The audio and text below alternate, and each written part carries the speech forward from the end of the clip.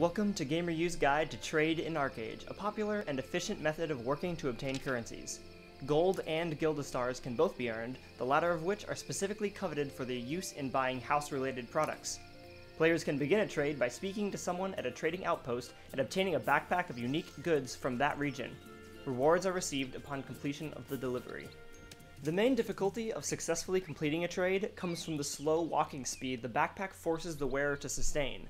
Occasionally, an attempt to steal a player's backpack may occur, so it is often best to use forms of public transport to finish the trade in a safe and reasonable amount of time. Longer routes result in more rewards as well, so players can plan a trade based on what they feel they can accomplish.